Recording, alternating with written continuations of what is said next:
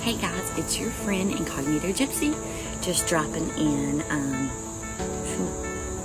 Might need to redo this. Nah, who cares? So, had a conversation with someone, and they were basically saying, we're talking about empaths and narcissists, of course. So, we were just talking about how, as empaths, do we get in those positions where we just don't see them coming sometimes. And it's like we do, our sixth sense tells us, but everything they're showing us is something different. So, let me tell you how. Narcissists are folks that they will pick out and mirror the best parts of you.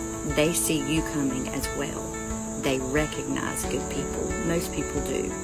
Most people recognize a good soul, a good spirit.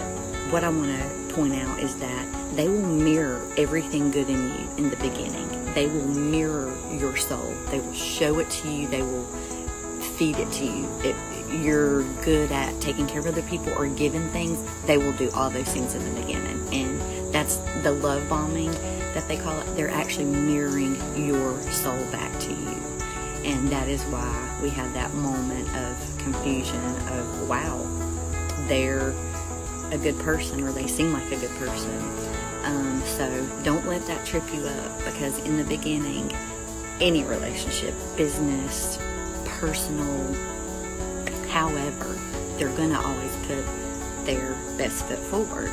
What we have to remember is trust your gut, trust your intuition, that instinct that you get about a certain person, and those little red flags that you're like, well, I'm hearing this, but they're kind of doing this.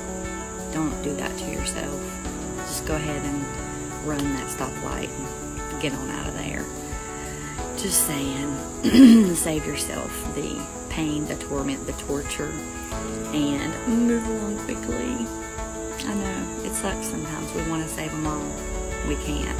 We just got to stick to saving and taking care of us, and then we can be available to the people that really deserve and need our love. Namaste, my friends.